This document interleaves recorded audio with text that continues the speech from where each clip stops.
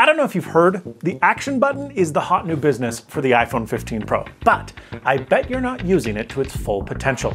And hey, if you don't have an iPhone 15 Pro, I've got you covered because there are nearly 2 ways to get the exact same functionality using the phone that you've already got. Oh, and then we're going to talk about some of my favorite shortcuts, because I haven't talked about shortcuts in years and people have no idea how insane some of them have gotten. The major complaint against the action button is that it only does one thing, and by default, well, that's true.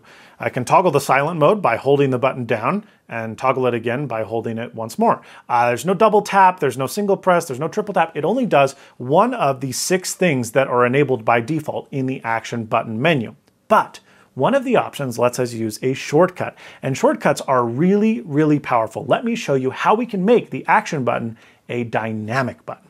Okay, so I have set my action button right now to a shortcut that I call focus state. Check this out. If I hold down the action button, it turns on the flash to 100% brightness. Great, okay. Now check this out.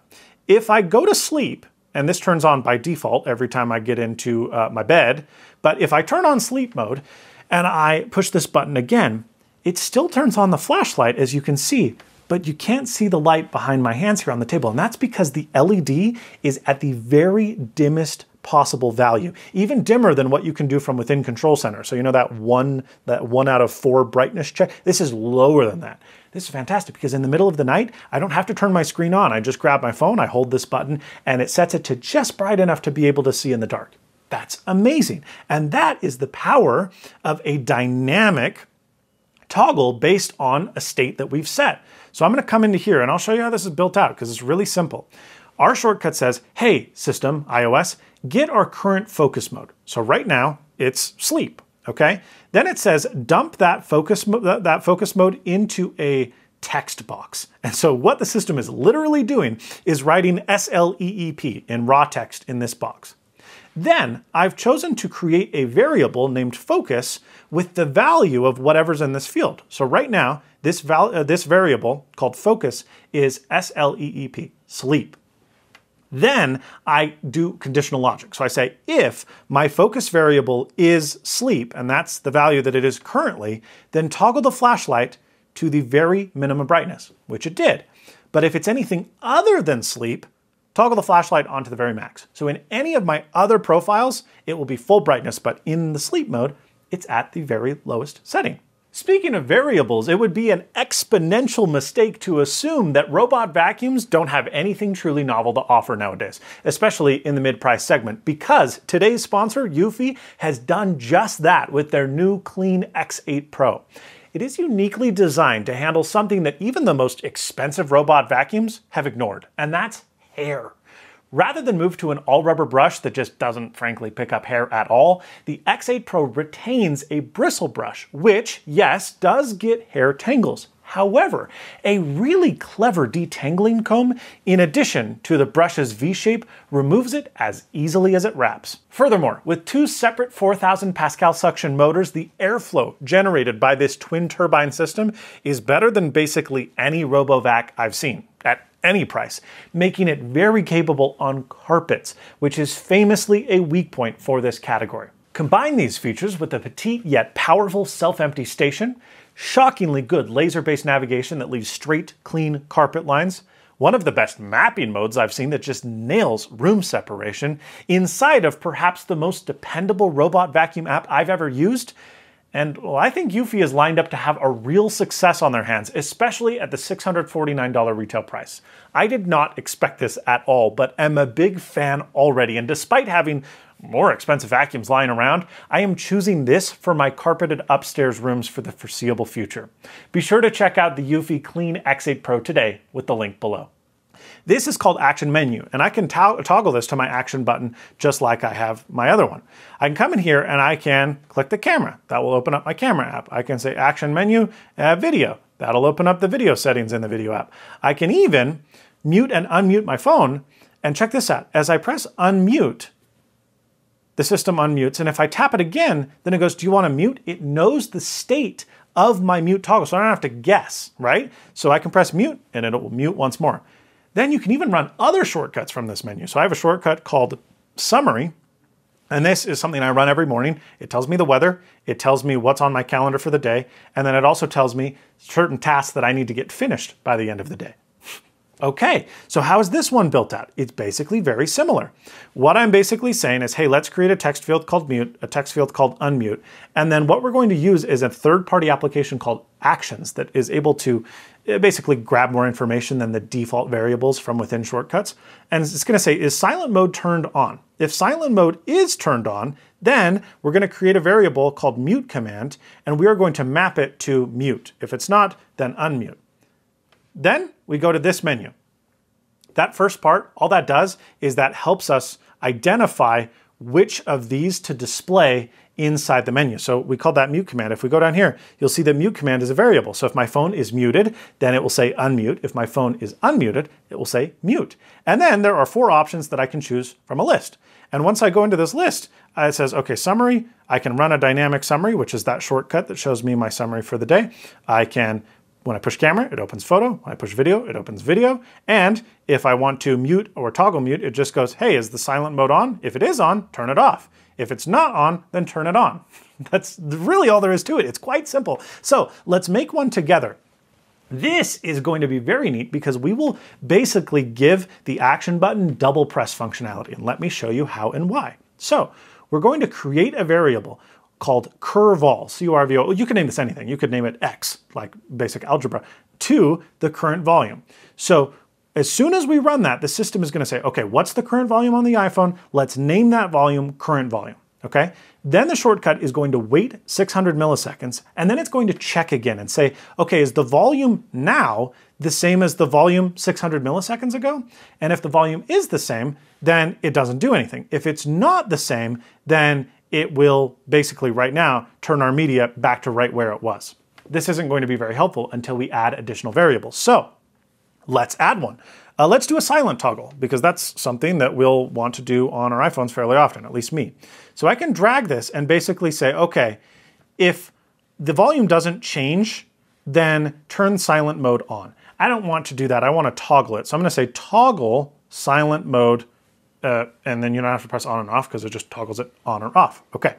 But then I can get my other variable here. So let's go in here and say, well, frankly, I can run action mode. So let's say action menu is a you have to go into here and you do run shortcut. Okay. So we're going to say run a shortcut. And that shortcut is going to be action menu, that one I just showed you. So I'm going to drag this underneath, and you can see it's kind of slightly indented, this system.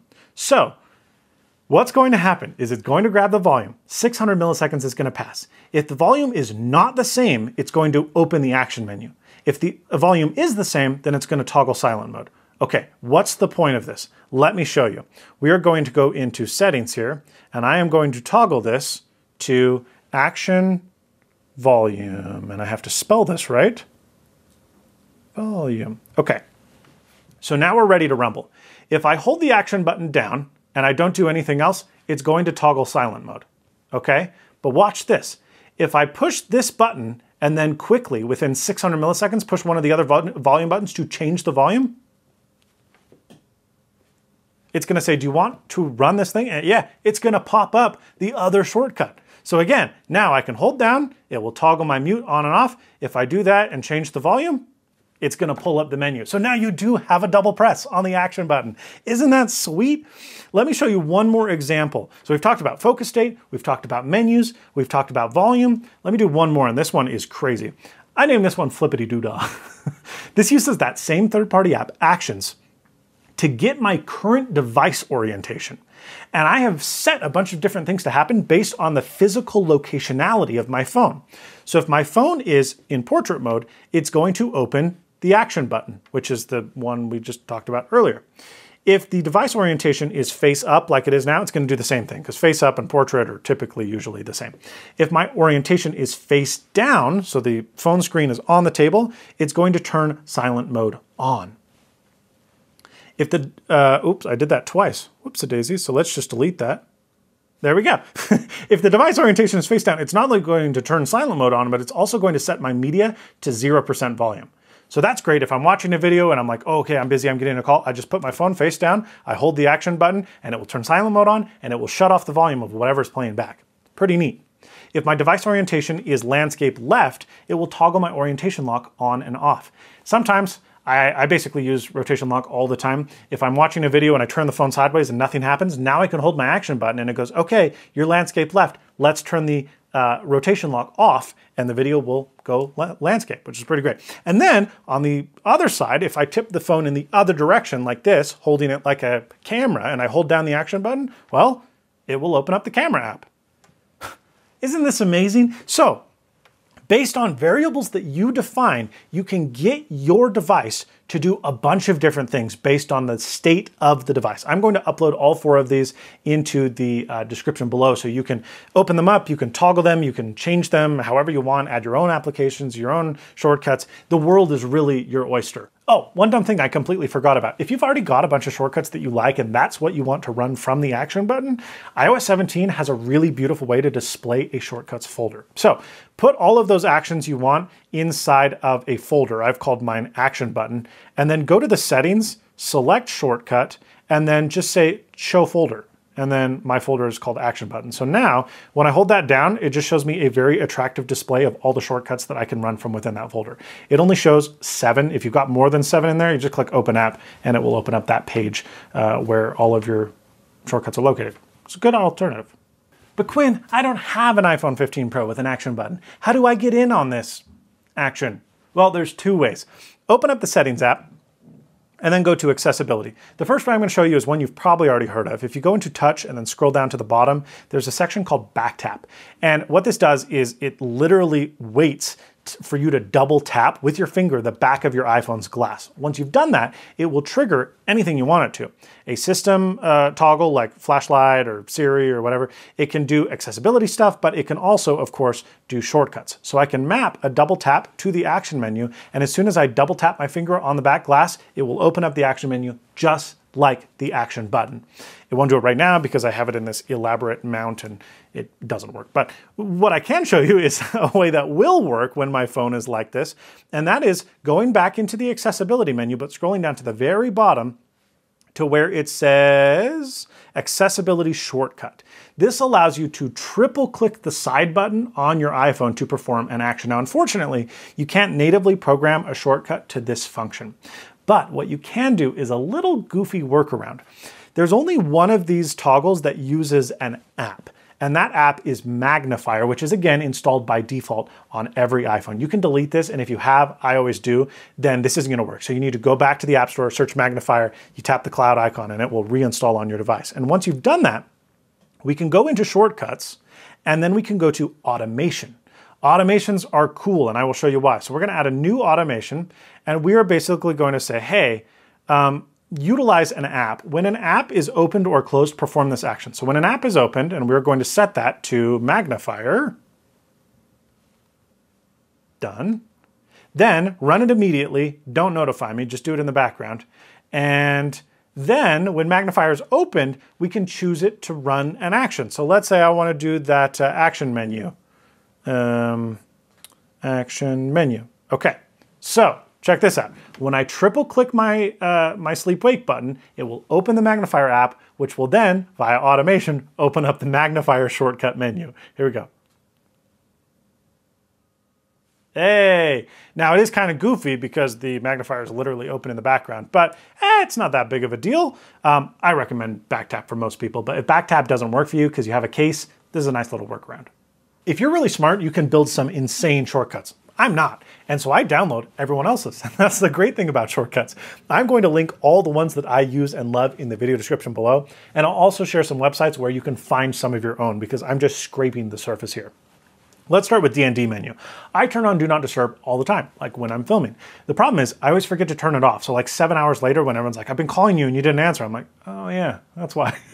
And so what I can do here is I can say, hey, turn off Do Not Disturb when my calendar event ends. Or I can say, turn off Do Not Disturb at a specific time. I'm gonna say 3 p.m. So in 86 minutes, when I forget to turn Do Not Disturb off, it's gonna do it for me, which is fantastic. Shifter is amazing. I use this to set my alarm every single morning because I wake up at a different time every day. So I can say, I'd like to create one alarm and I would like it to be for 8:25 a.m. I push done, and then at 8:25 a.m., the alarm is going to go off. It asks me if I want to repeat. I'm just going to say no. And you can turn that off. I leave it on because I like it, but there's a bunch of settings. These are shortcuts, right? This isn't a program. You can go in there and just turn off and delete stuff that you don't need, which is cool. So now there's an alarm set for 8:25 a.m. The fantastic thing is when my 8:25 alarm goes off tomorrow, it will toggle off because it's not to be repeated. And then the next time I open Shifter tomorrow night, it's going to say, hey, would you like me to delete the last alarm that we set for 8:25? And I can say, yeah. And so the great thing is, when I go into my alarm app, there isn't 50 bajillion alarms for every single minute of the day, like my wife. It's just the one alarm that I've set, and Shifter always cleans up after itself. It's amazing. Network tool is really pretty cool. I can run a speed test from here. I can test my ping to google.com. Hey, 30 milliseconds. I can see my local and my public IP, which is fantastic. I can create a QR code to share my Wi-Fi password with friends. It's really nerdy, but quite fun. Tip, split, and pay. This is one that I use every single, well, not every single day, but every time I eat out. I can go in here and I can name the restaurant that I'm eating at. So let's say McDonald's. I'll show you why that's important in a minute. Although you can just skip that and it doesn't save it to the register, which is what I typically do. It says how much is the damage? So $85.47. That was a lot of McDonald's.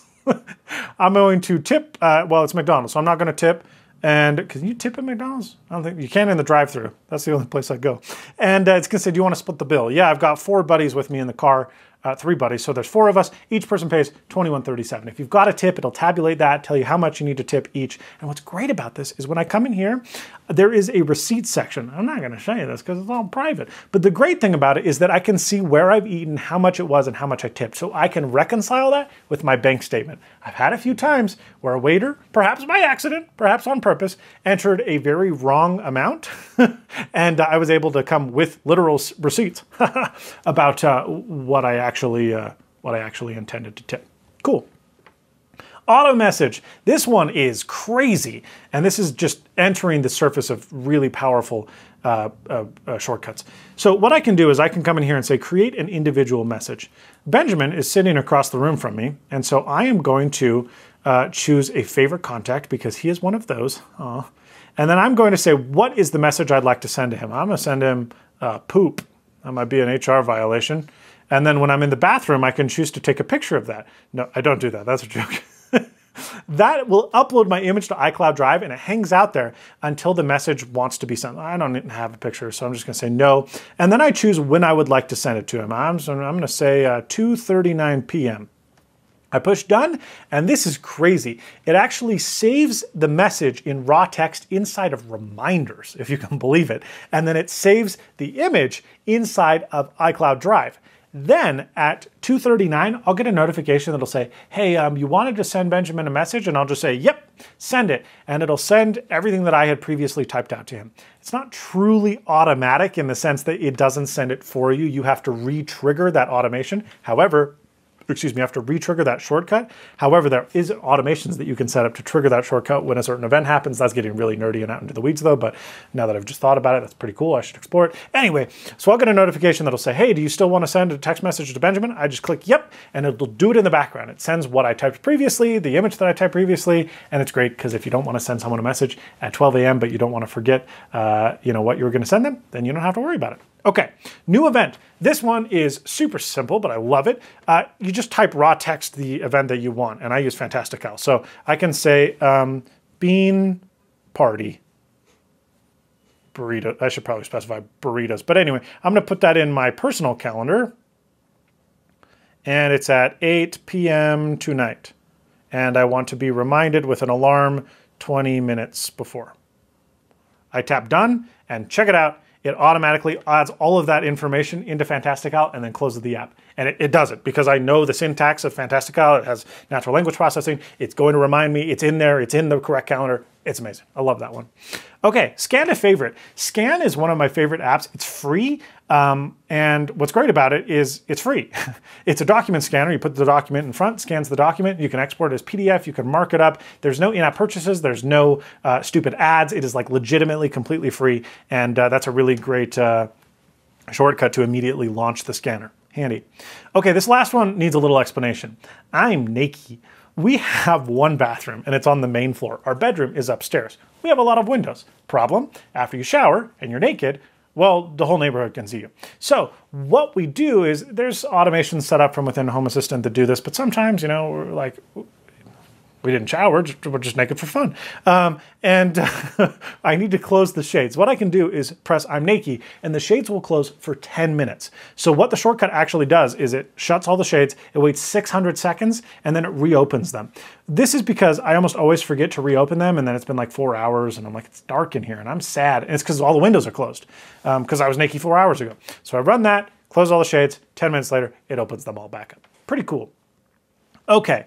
Those are just some of the action-y stuff that I use every day. Let me show you some of the crazier stuff. So I am going to go into Amazon and I am going to, it looks like I was looking at cat litter before. Sure, let's use this.